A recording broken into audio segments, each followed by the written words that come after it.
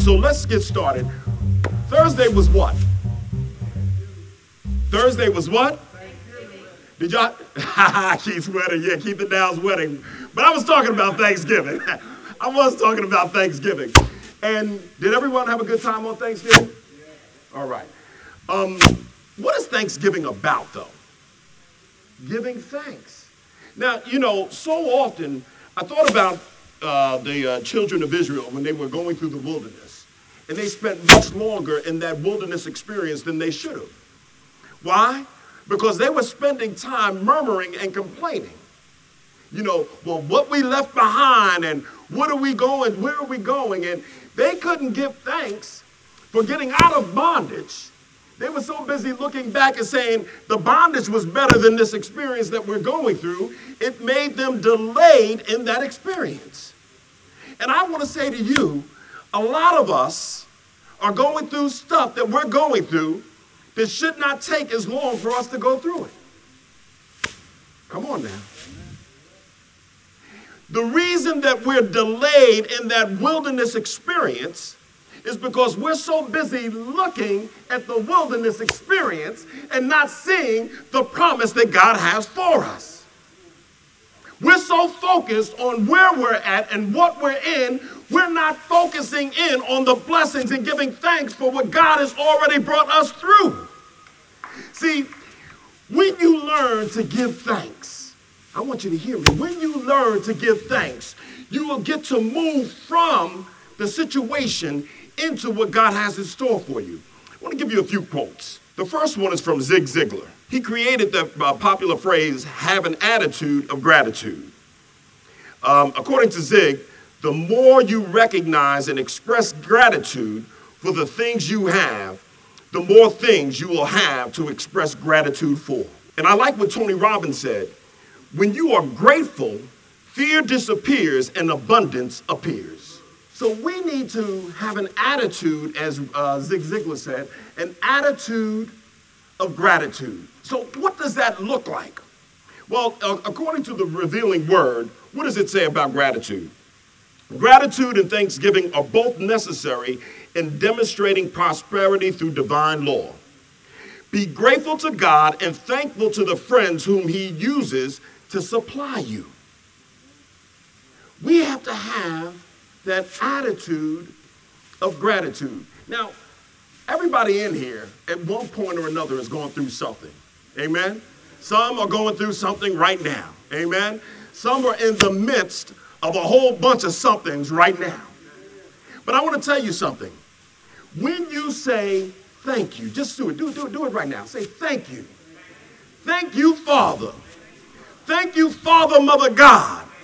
Thank you for my breath that I have right now. Just start saying thank you. I don't care what it is. What do you have to be thankful for? I'm thankful for my children. Give thanks. I'm thankful for my beautiful wife. Give thanks. What are you thankful for? Am I the only one thankful up in there? Let me hear you.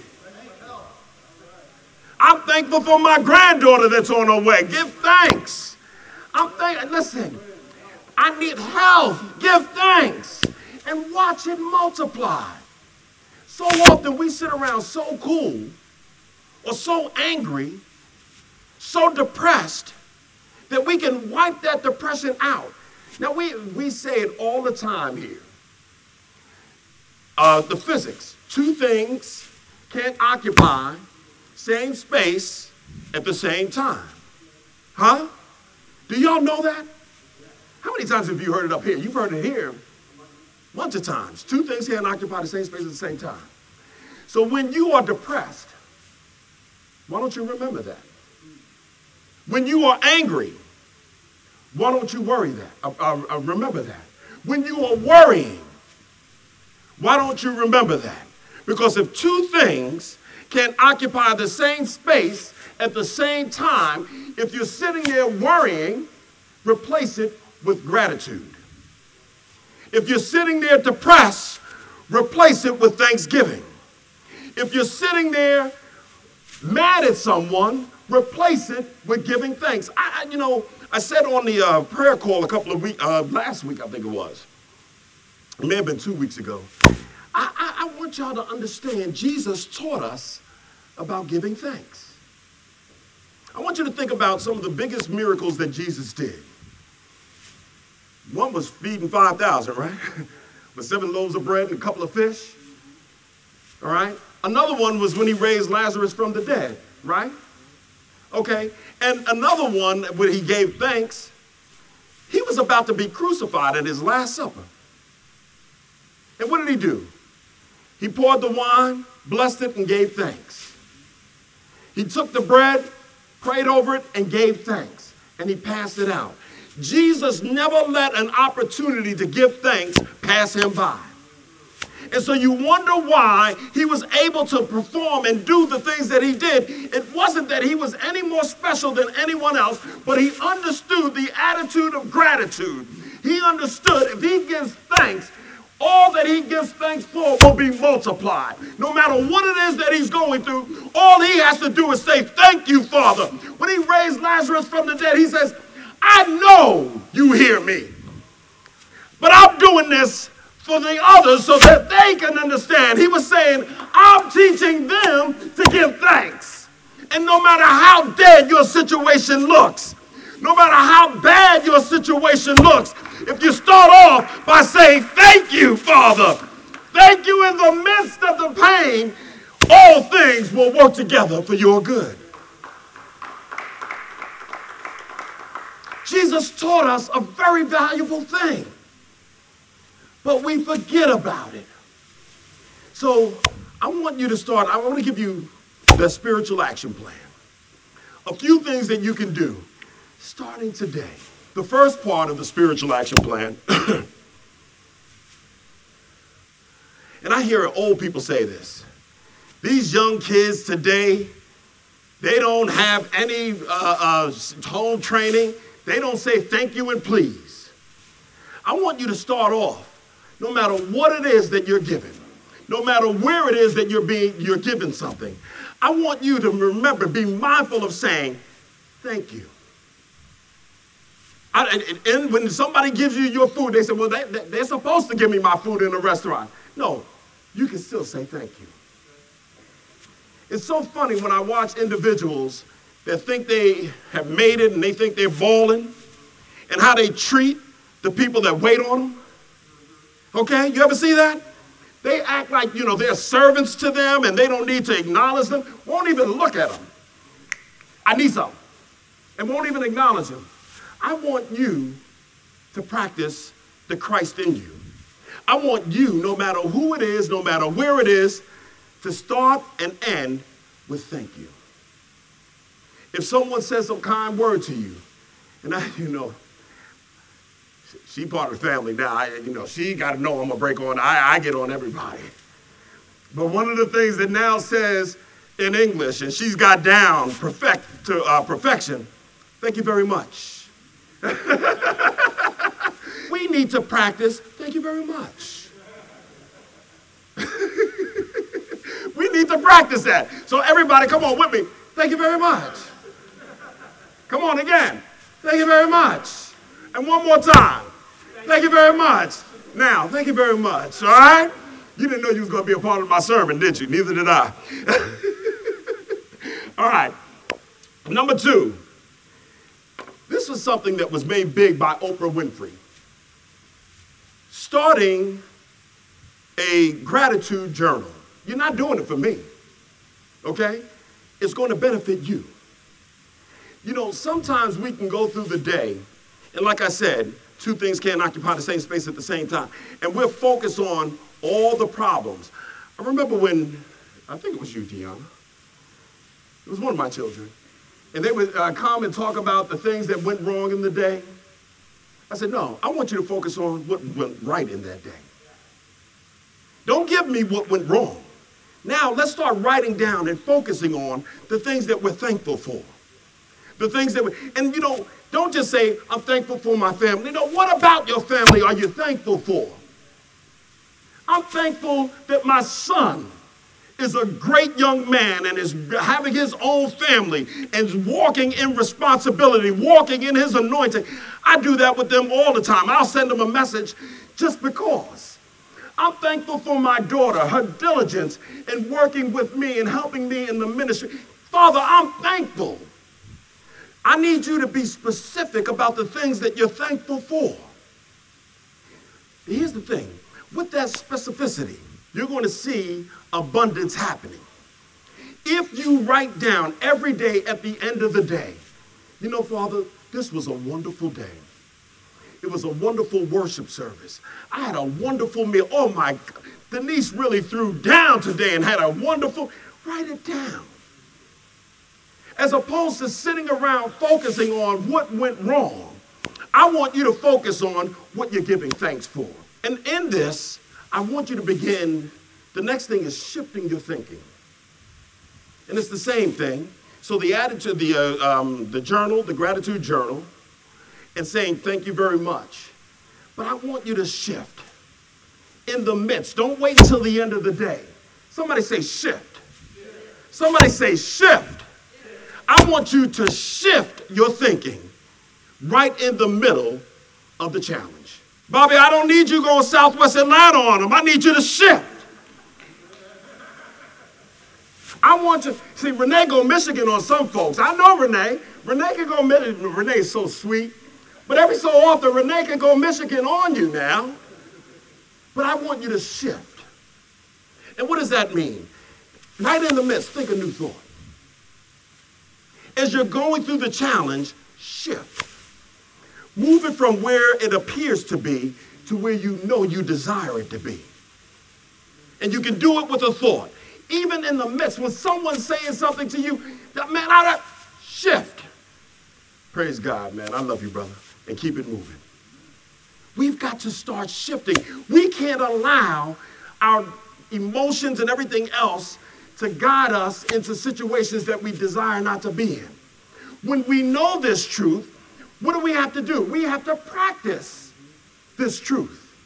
So say shift with me again. Almost. Shift. What? Oh, shift. Say shift. Say shift. We're going to shift some stuff around here, all right? The last thing that I want to do, you know, my baby girl, all of my children are just wonderful expressions of God. But on Thanksgiving Day, my daughter Deanna came downstairs, all bubbly. And she said, Daddy. I said, what, baby? She said, why do people take the giving out of Thanksgiving? People don't want to give. I want you to put the giving in Thanksgiving. I want you to be thankful in your giving. I want you to give to others. I want you to give in the midst of poverty. I asked him, could I share a story? And he said it was okay. We have someone right here, right now, that is going through a challenging situation. I mean, a very challenging situation. And for those of us that have been through similar situations, you can understand. I'll never forget when I started the ministry and I was going through a devastating time. Stan came to me and he says, you're going through this, Djehuty, but don't worry about it. It's just going to make you stronger, and it's going to give you compassion when you see someone else going through the challenge. Well, right now, Minister Server and his family are going through a devastating challenge. A devastating challenge. Now, I want you to hear me. Every Thursday, this man gets on the prayer line and gives an anointing word to lift each and every individual on that phone. And no one knows what he's going through. No one knows the pain that my brother's going through. His wife ran for elections for the Board of Education for the city of Atlanta. In the midst of the challenge, he was thinking about giving. He and his wife weren't dealing with the challenges that they were dealing with, that they knew that the kids of Atlanta needed a good education. So even in the midst of the pain that they were going through, she was giving. Didn't win the election, but it didn't stop her from giving. She's still giving. They lost the home that they were living in and moved into a hotel. As they were raising money, Servers had some challenges with employment this year. And as he got a job and was able to save up money so that he can move into a new place, someone broke into the hotel room and stole all the money that they had saved up to move into a house.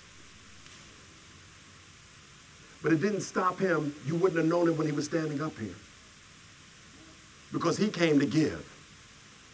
I always say that he's server. Why? Minister means to serve, and his name is Server. He's a serving man. He's always willing to give. If we reach in and give what we can, we know that God is always taking care of everything else, and he's walking in faith. I was going to end it a whole other way, but I'm going to end it right here. That's what InSpirit is all about. It has always been about that. I can remember, as I said, when I started InSpirit, I literally had less than nothing. Y'all remember that jalopy I was driving one time? The few jalopies, but I mean, I had one. Even my kids was like, Daddy, I don't want to go to church in that. God continued to bless. I don't care what you're going through. It didn't stop me from giving. It didn't stop me from serving. You want to be blessed and you want to prosper? Give even in the appearance of pain. Give even in the appearance of a challenge. Don't focus on what you're going through. Focus on what you're here to do. And if you focus on what you're here to do, and you focus on what God has in store for you, that pain that you're going through will die away, and your truth will be realized. I don't know what I would do as far as this ministry is concerned if it weren't for people like Server, like Stan, like Bobby and Ayinda. I don't know what I would do. So I give thanks to each and every one of you that have been on this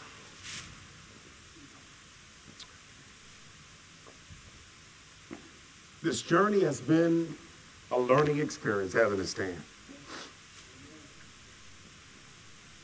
And so often, I'm ready to just throw in the towel.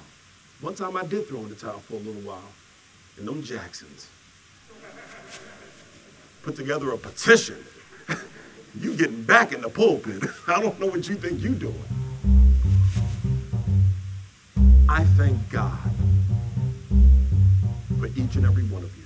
It may not be big in numbers, but it is big in love and in spirit. I love each and every one of you, and I thank God for you. Peace and blessings.